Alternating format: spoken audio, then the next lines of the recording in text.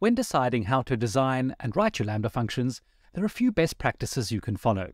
These practices are common to all Lambda runtimes. The first is to separate the business logic, which is the code you're writing to do your business process, from the actual handler method. This can make it easier to run unit tests against your code without having to think about the Lambda-specific function configuration.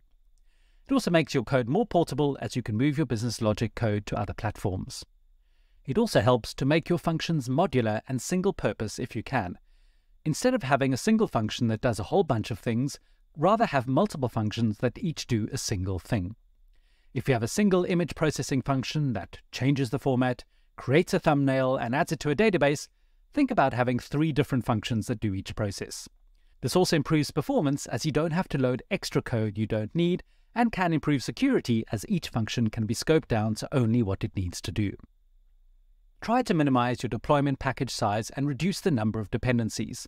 This can improve startup performance and reduce cost. Instead of loading the whole AWS SDK example, if you just need to connect to DynamoDB, include that specific package instead of everything, and use modular SDKs like the AWS SDK for JavaScript version 3 rather than version 2. Some languages provide additional options. With TypeScript, you can bundle and tree-shake your dependencies. With Java, you can use simpler dependency injection frameworks such as Dagger or Juice over more complex ones such as Spring Framework. Some languages also support ahead-of-time compilation. Lambda functions only run in response to an event and only continue running when there is work to do. Lambda scales up the number of execution environments to handle additional load. You should therefore treat each function as stateless. Avoid saving stateful information within the execution environment unless you specifically write your functions to take advantage of execution environment reuse for warm starts. You can store stateful data outside of the Lambda function execution environment.